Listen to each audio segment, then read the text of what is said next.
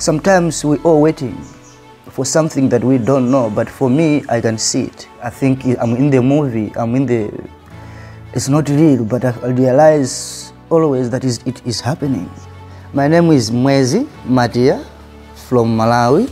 I came to South Africa in 2009. I grew up in a very, very wild living.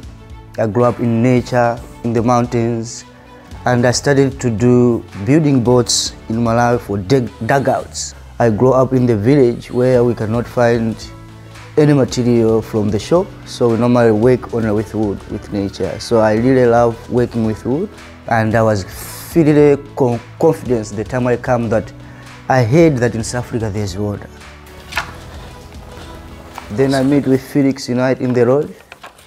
I did build a small little boat. Then he told me that this boat is so beautiful and I would love to show you what I do. I do build boats as well, but whatever I can show you in my place. I feel so amazing, and it was like, oh, here's my day. Because I've been like dreaming since so long to meet with somebody who can help me export to do some handwork.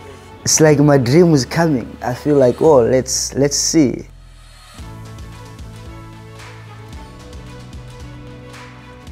This is my model before I build a bigger boat. The boat is been designed in Australia from Felix's friend, and it was in a double kayak that I built last year.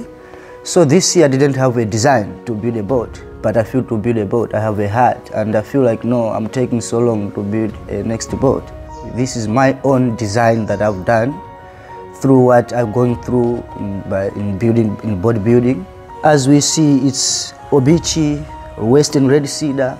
We're getting a spruce in there. It's all combinations of wood. There's a piece of wood, the same wood, but doesn't get into the boat.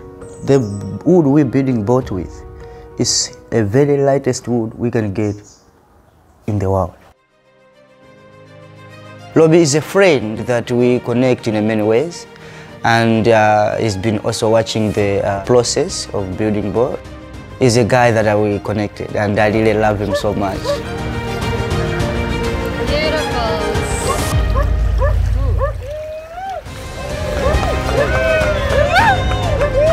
And I was so shy to go into the boat, and also I have a feeling to see the boat outside, seeing the water lines. It was something for me. This thing comes in a childish way. It didn't come like the way it comes to other people to go to school and learn. For me, it comes directly to like playing, but at the end of playing, we take it in the water and we use it. And we've been doing that, playing, and we use it, and we see our parents using the same thing, that we're playing, and we see that no, to the end we grow up, we're still using this thing.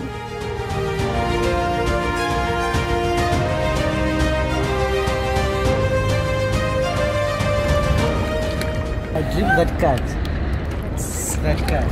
Like this boat is on a cat. Wow, it's catty. Woo! Woo! Cat!